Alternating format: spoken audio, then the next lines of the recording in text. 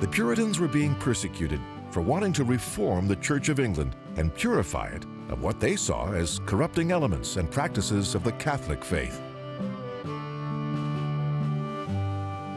Facing arrest and imprisonment if they stayed in England, they fled to the Massachusetts coast in 1630 to start their own colony. The Puritans bought out Blackstone and laid claim to hundreds of more acres along the Charles River to build their new town. They named it Boston, after the place they'd left behind in England.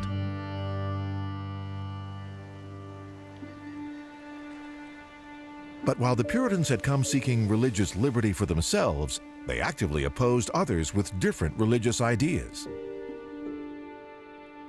With no separation of church and state, they felt it was their right to persecute and prosecute anyone they deemed a threat to their new colony. They were even willing to put to death a young woman who disobeyed.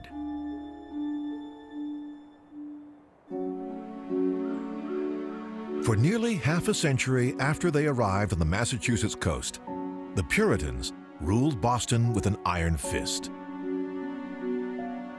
And it was the Quakers who received most of the Puritans' wrath. The Quaker belief that one could have a direct personal relationship with God was threatening to the Puritans, and they became fearful that Quaker ideas would lead to civil unrest.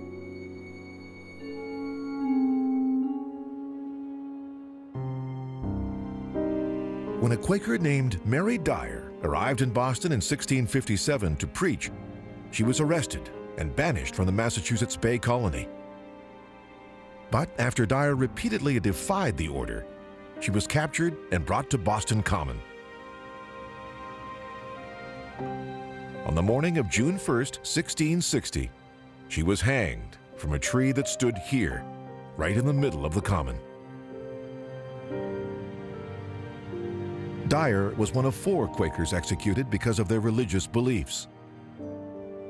They are known as the Boston Martyrs.